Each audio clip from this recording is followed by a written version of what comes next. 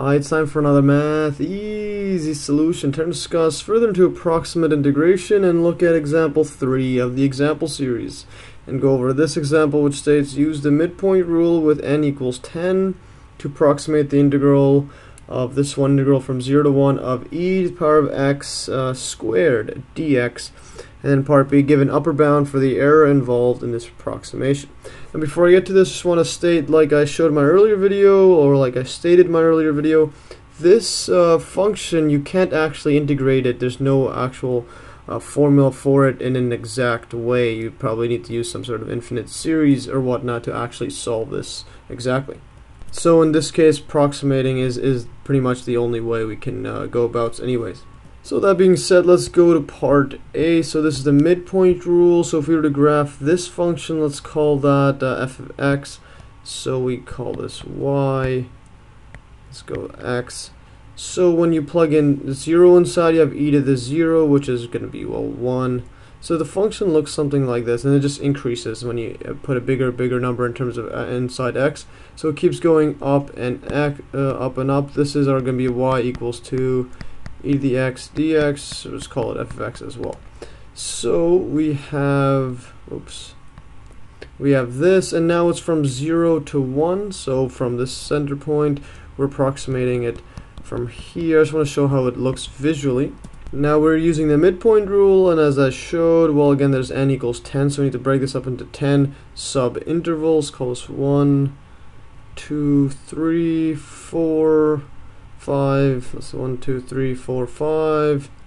Yeah, and here I just quickly fix these up. So these are 10 intervals, and then you always go from the midpoint. So it looks something like this. You draw a rectangle across the midpoint. So you just go like this, etc. Keep going on and on. And then the last one, so it just becomes something like this. Or again, it's always the midpoint. Just assume we drew it correctly. And again, the distances here is delta x, and these ones all equal to, well, it's going to be the total distance divided by 10 intervals. So there's going to be 1 minus 0 over 10. That just equals to, well, 0.1 or 1 over 10.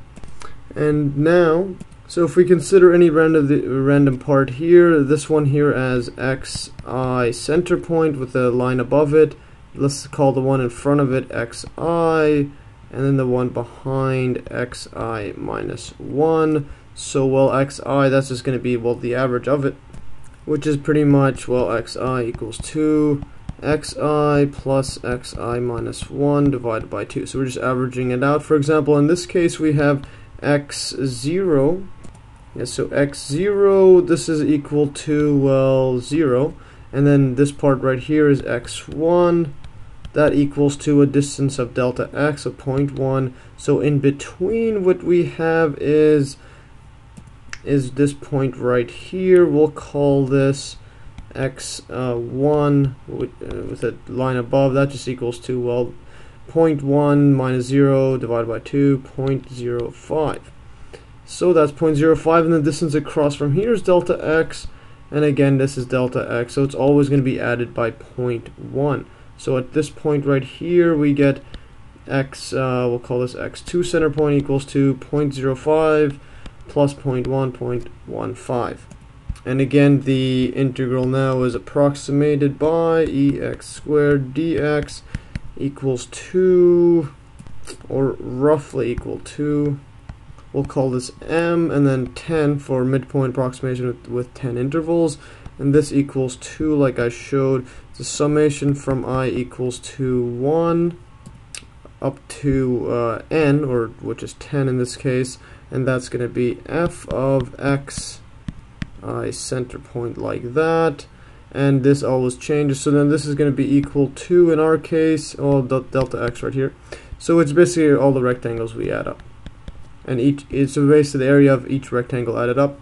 And now when we take this delta x out, it's always the same. So we have delta x times it by, well, f of 0.05 plus f of 0.15, etc. We keep going on, 0.25 plus and then I'll just keep going dot dot dot plus dot dot dot. We get all the way up to f of point. So this goes 1, 2, 3, 4, 5, all the way to, well, 9, 5. Because if you increase by 0.1 more, you'll get, well, bigger than 1, which is not what we're trying to get. 1 is the highest, and that's this last one right here. This is x 10, and then underline this equals 2.95. So we have this. Now we just add these up. Delta x is 0.1, times it by e to the 0.05 squared plus e to the 0.15 squared plus, and then we get e to the 0.25 squared plus, keep going on and on, plus etc. We get e to the 0.95 squared right here. And now when you plug this into the calculator, or in this case here, I just made a quick Excel sheet. There's our delta, there's our x values right here, and then the f of x. These are just this is how you write e to the x. You write exp or for exponent, and then equals, well, this power to squared, each one squared. Sum this all up, so sum.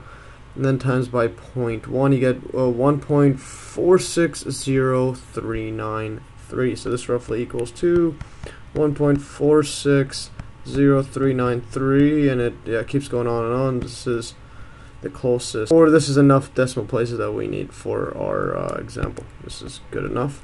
And now to do part B, which says give an upper bound for the error involved in this approximation. So recall from my earlier video on the error bounds, so I'll write that here. Recall, basically the error bound for the midpoint rule is if you have a number such that the absolute value of the second derivative of f of x is, well, less than or equal to k, or k is greater than or equal to the second derivative of f of x for the interval for x is less than or equal to b, greater than or equal to a, and again the formula was mn, actually no, it's error, so the en, so this is for, I'll call this em, actually it's an em, so error midpoint rule, absolute values less than equal to k times b minus a cubed over 24n squared. So you can make sure to watch my earlier video on the error bounds to see how I got this. So now if we have this part, so we got to find k. You could pick k anything that's greater than or equal to the second derivative of f of x, but you could put infinity, then this still holds true. But we don't want something that ridiculous like that. We want the most accurate we can get. So what we'll do is pick the lowest k value that we can. So we need to look at the derivative of the f of x, or the second derivative of it. So f of x right here equals to x squared. F prime of x equals to, this is going to be, well, derivative of e to the power of anything is itself, and then chain rule, when you take the derivative of the inside here, x squared, that's just 2x. So by chain rule, that's this. And now the second derivative, well, what we'll do here is, using the product rule, this derivative of 2x is just 2, then ex squared, plus now 2x and the derivative of ex squared, which is just 2x ex squared, times by 2x right here. This equals 2, and taking out, I'll take out the like terms, so I'll take this out, this 2, and this. So we get these all out. So we get 2 ex squared, and then we have a 1 plus, this is 2x. So that's what we get here. So for the interval x is less than or equal to 1, 1 right here, and then greater than or equal to 0. As you can see here, when you plug in 0, if you plug in 0 here in f of f double prime of x, so what we get here is f double prime of 0, that just equals 2 times e to the 0, 1 plus 0, so we get this is 1, this equals to 2. And now when we plug in for the 1 part right here, f double prime of 1 equals to 2 times e to the 1, and then 1 plus 2. That just goes like that. That becomes 3. 3 times 2 is 6, so we get 6e, which is, well, greater than, this is greater than f double prime of 0. And you could see here, any number from 0 to 1 is going to be, well, it's always positive, so it's always going to be greater than, yeah, there's nothing subtracting it, so it's going to be greater than our second derivative at 0. So what we have is this right here is going to be less than equal to 6e and greater than equal to 2 for x is less than equal to 1, greater than equal to 0. So we have this. So now we'll choose the biggest, the lowest k we can pick, and that's this right here. So choose k equals to 6e, and then what this means now is that 6e, again, be 6e because it's greater than equal to the absolute value of the second derivative of here. And this one you can put the second absolute value of it is still going to hold true, because in our case this function is always positive when x is positive. So we pick 6e, so our error bound right here, em, is less than equal to 6e, and then b minus a, that's just, well, this is our a, this is our b. So 1 minus 0 to the power of 3 divided by 24n, which is 10 squared. So what we get, this goes to 100. 6 divided by 24, this equals to e. I'll put an e right here. This you could simplify. This is just 1 over 4, because 6 times 4 is 24. This right here, I'll just do that like this. This equals to 6 times 4, so the 6's cancel.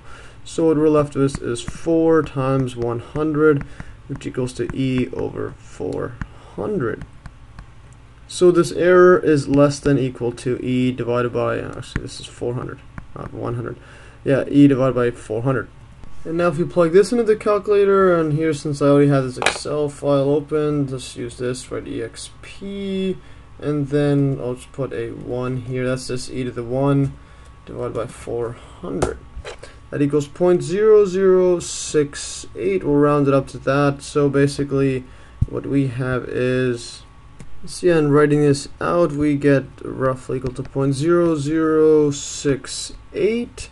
So what this means is, put this all together, we have absolute value em is less than equal to, yeah, less than equal to 0.00668. So this is the error bound here. This means that our estimate for n equals 10 is accurate to at least within this 0.0068. And here's some useful notes here. Basically, error estimates are upper bounds for the error, so this is the max error that we can guarantee to be within, so it'll be less than this as a worst case. So basically this gives theoretical worst case scenarios, like again, like I showed in my earlier videos, and actually the actual error in this case turns out to be about 0.0023, which is, again, well, less than our worst case, which is about 3 times this actual error. Anyways, that's all for today. Hopefully you'll learn from this quick example, and like always, you can download these exact notes in the link below. And thanks for watching, and stay tuned for another Math Easy solution.